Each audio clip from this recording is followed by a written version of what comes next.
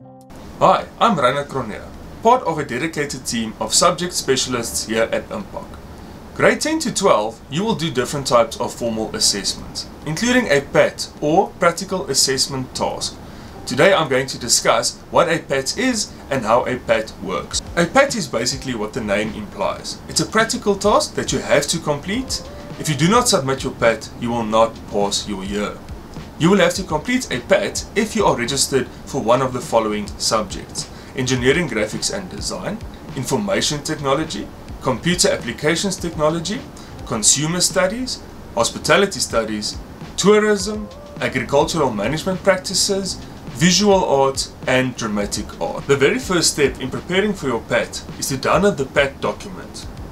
You can do this by going to the Optimi Learning portal, going to the assessment screen, selecting your subject and clicking the downwards arrow next to the subject to download the PAT document. This document should become your best friend. It gives you a step-by-step instruction on how to do it and also gives you the information needed to complete it to the best of your ability.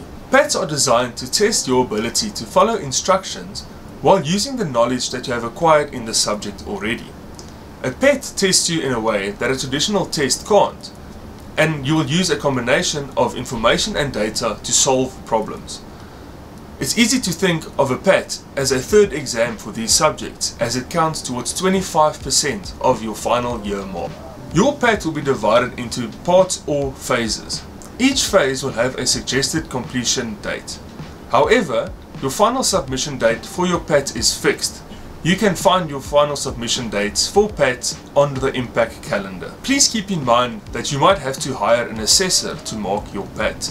Please refer to the subject requirements on our website for more details in this regard. Before we kick off the year, I would like to offer you some tips for success. Take each assessment seriously. Your PAT counts towards a large majority of your year mark, so each phase is important as they build on each other to create one cohesive project. Set out time every week or month to actively work on your PAT to help you stay on track. You cannot start working on your PAT a week before the submission date. Please look at your rubric to see what the assessor will look for. Please feel free to ask for help.